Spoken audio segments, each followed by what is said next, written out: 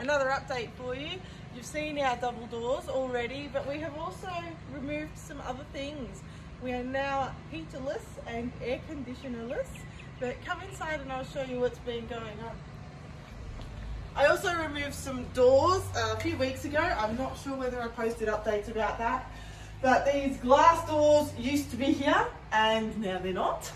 And we used to have a door up here, which now isn't there. At the moment, we are working with an empty fireplace. You saw the heater outside a second ago. We're going to floor it and wall it all the way up so that we can put some more machines in front of it. Eventually ducted heating and air conditioning in the ceiling.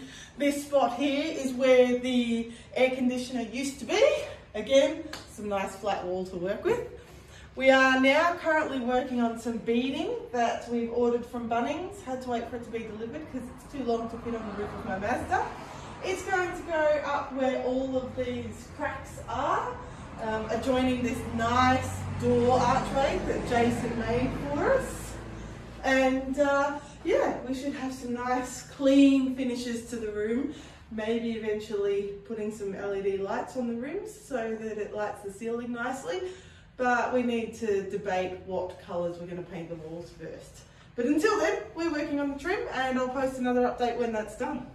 And how long have we been without power? Oh my gosh, we have been without power since Wednesday night. This terrible storm came through. We were lucky that no damage was done to this property or where we live, which is 10 minutes down the road.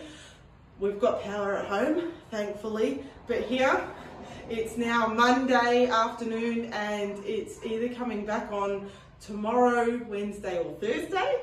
But yeah, Wednesday night the power went out here. So everything we've done so far has been manual labour. Luckily the Ryobi tools have some batteries, but we've been working with hand saws, hammers, nails.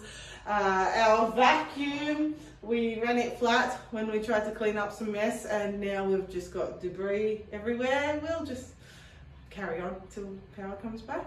But onwards and upwards.